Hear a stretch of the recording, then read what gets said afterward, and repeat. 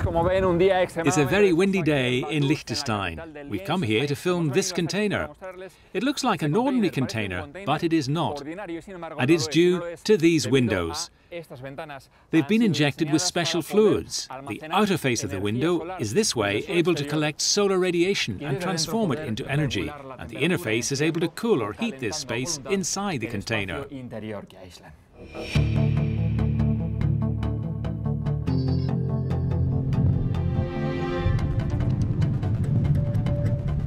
The windows are fed with a circulating fluid that can be dyed, so they turn it into an active tool for energy saving.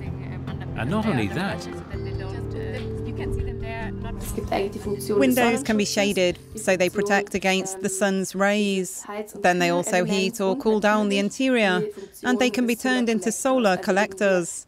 They absorb solar radiation and use it for the energy consumption inside the building.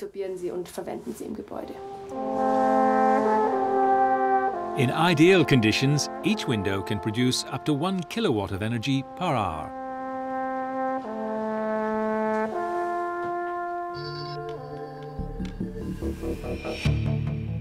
The fluid inside the window glasses is a mixture of water, antifreeze, and magnetic particles. Scientists say their main challenge was to ensure its long-term stability.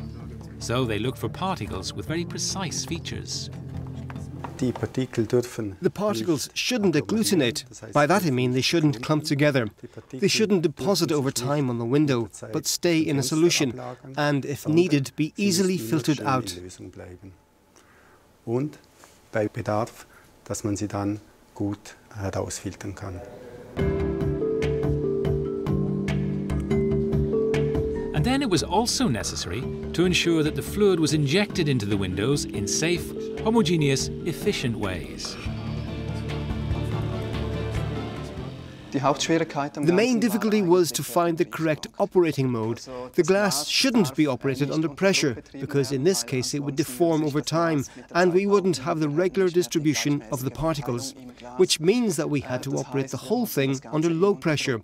So the whole circuit changes from high to low pressure, and then other problems appear that also need to be addressed. Sophisticated computer models were also needed to determine to what extent and under which conditions the shading windows can better manage inside temperatures.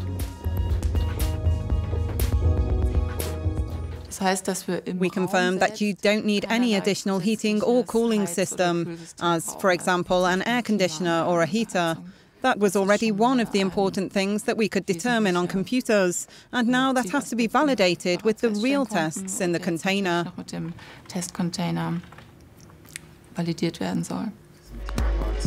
These real tests, performed in Vaduz in winter and Cyprus in summer, will show if the shading windows are indeed able to heat and cool down the space inside the container.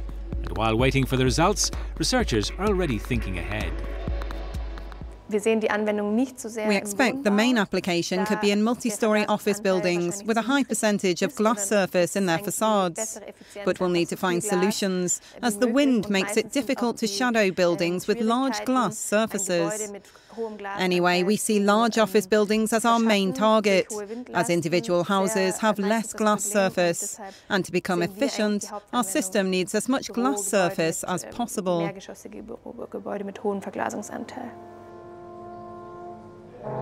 Scientists say these energy-efficient windows could become a market reality in less than 4 years.